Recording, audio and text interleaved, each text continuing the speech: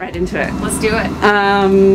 When are we going to hear your next album? What's going down? Oh, next album. Well, actually, I've been writing a lot, and I just mostly, not because there's pressure to work on another record. I mean, obviously there kind of always is, but like the minute you have a record out, it's like you start working on the next one. But I think that's just how it is. With the last record, though, I think I learned the hard way that you need to write even when you're touring really aggressively in all the gaps. When I was touring on Siberia, I just didn't write when I was on the road, and when I went home I took a break. And when it came time to write a record, to write Little Machines, I hadn't really worked on anything, and then suddenly there's all this pressure to get it done quickly, and so you're in a small amount of time trying to like find your new place and figure out what you're going to talk about and find the new sound and one up all your other records. And I sunk into this deep writer's block. So I think I learned the hard way that you have to really work on it regardless. So I have been working on new stuff, but I think the focus right now is still like a year after Little Machines came out, we're still touring on it. And actually, in a few months' time, I don't have the release date yet, but an acoustic version of Little Machines will be coming out as well. Of course. So that's my next thing I'm excited to show people. And will you tour with that, like you did with Siberia? I don't know. I mean, I obviously don't want to give too much away about it, but it's. I know I've set the precedence of putting out an acoustic version of my albums, but this time around I wanted to do something a little different. So I brought my band in. I brought in a string quartet. It's kind of a more in-depth, sort of late-night, drunken version of Little Machines. It's not necessarily fully acoustic. It's just sort of stripped down and like delivered differently. So touring on it wouldn't be just me. It would be everybody. So then it would just be a full tour. But what we're doing on this tour actually is like an acoustic portion, playing a sample of that with a full band, like the stripped down version. So we're kind of mixing it in a full tour. I want to get back to your writing, and I'm interested in knowing, what is your favorite, or what do you like writing about? Like love, revenge? I mean, what is it? What inspires? That's a good question. I think my favorite thing to write about is dilemma. Like that's the catch-22 of being an artist. Is the most inspired songs come from like your deepest troubles. So you're always digging deep and trying to work out your problems on paper. And I write about a lot of other things too. I mean, I write love songs and nostalgic songs, but it always kind of roots back to the sadness. And that's kind of, in retrospect, when I look at my body of work, it's all sad songs with a happy spin on them. And I think that's where I get the most fulfillment. When I listen to your music, I hear a lot of acoustic, but I also hear, and I don't know but I don't know how to define your music. Is it electronica? Yeah. Is it? This is the sort of area that has been like my pride and my bane at the same time throughout my career. I don't really fit in to any specific genre, and I'm forever having to make up words to describe what I do, because it's pop, but it's not fully pop to be played on pop radio, and it's sort of indie alternative, but it's not indie alternative enough to be played on alternative radio, and it's electronic but not electronic enough to be EDM. So I'm kind of in this, walking the balance all the time of a few different sounds, because I'm inspired by so many things that all my fans are a fan of me, but it's not because they're a fan of a specific kind of music. So I have fans from all walks of life and all different genres who find my music and like it. So I always call it just like electro, boss, fairy, pop.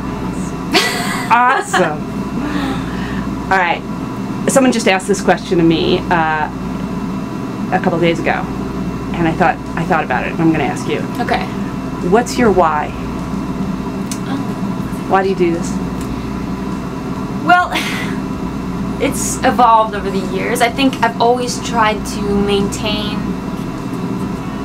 the one goal, and that's to reach as many people as possible with like a bit of an escape, like this positivity through the darkness. And that's where the sad, hopeful thing comes in. I think everybody goes through the same crap in their lives, and music is what we do to get away from it. So when I'm driving or when I'm alone at night, I'm listening to music and it puts me somewhere else, and that's why people come to shows. It's like, let's get away from reality for a few minutes. And I think that's the beauty of art or gaming or whatever it is that you find in your escape. So using that escape to put you somewhere great instead of somewhere even worse. So there's a degree of positivity to it, I guess.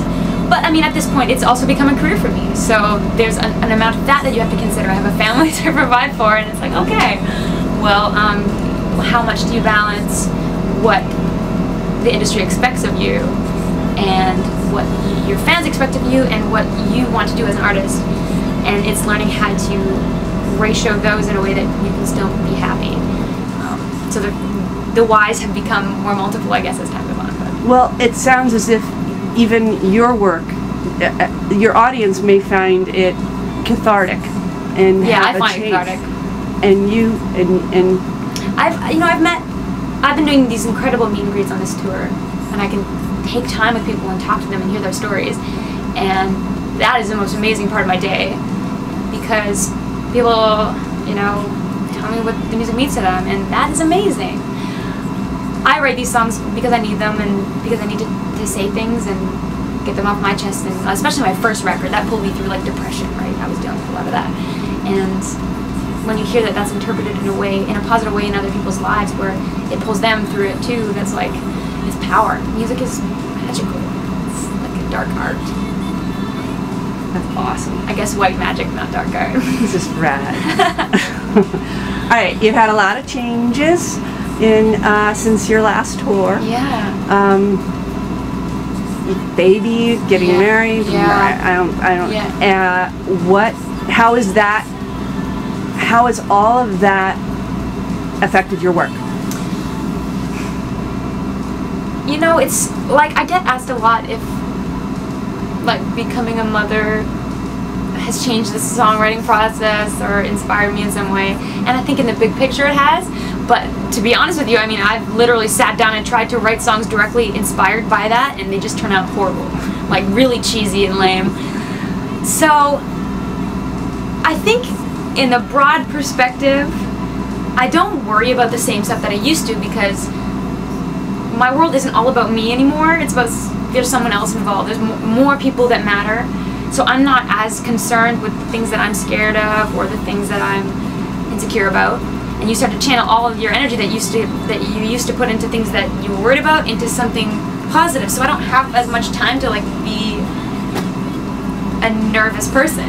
Yeah. So I think out of this newfound point of happiness and like stresslessness, despite the amount of work that I've added to my life being a mother, my mind is free, and I've never been more inspired.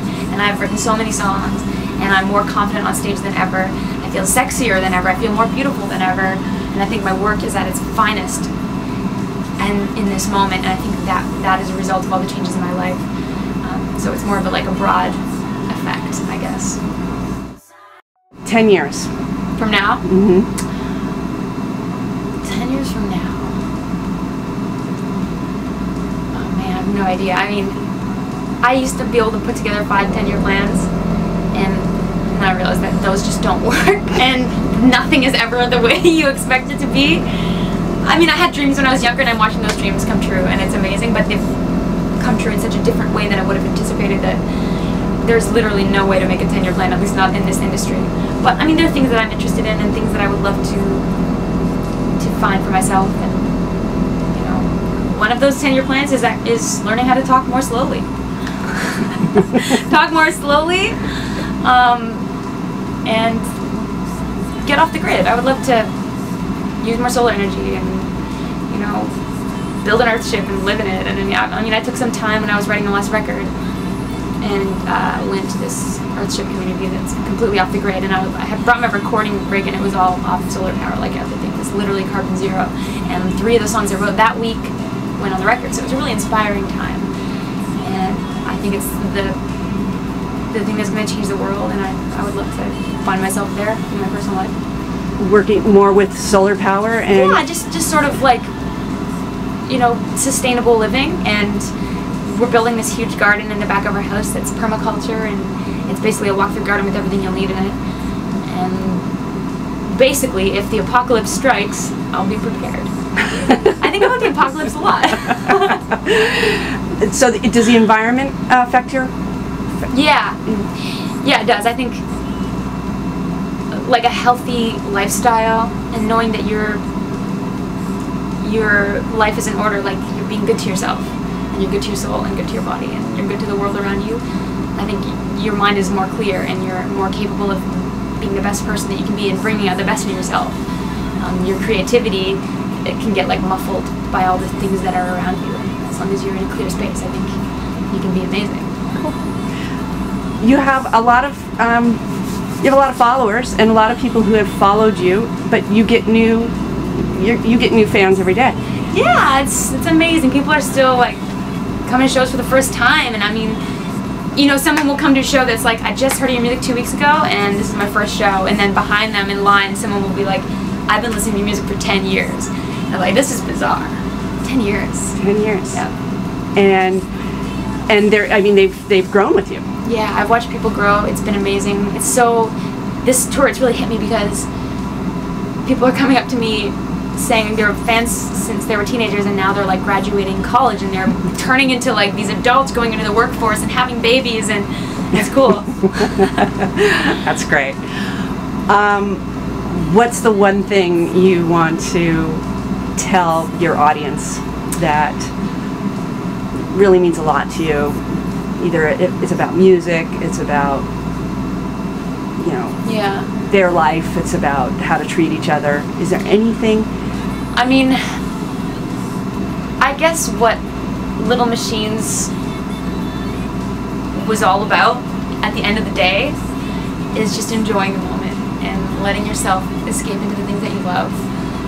There's songs like Speeding and Running with the Boys. Running with the Boys is a really nostalgic song where it goes back to like that feeling of youth where you would look at something and see so much more, and I think that is still around us. We just see it differently because we have more we worry about. But you can't forget that the things around you are still amazing and you have to enjoy them. And Speeding is just about like driving fast and feeling good. I think that, you know, in the big picture, if you let all the things around you that are scary affect your path, then life is just wasted. You just have to have fun and love people. Are you a role model? I think when you're in the public eye of any degree or in social media or people following your career, you are, regardless of whether you choose to accept it or not. So, I mean, there's people watching what I do and taking it as an example, and I think it's important to be considerate of that.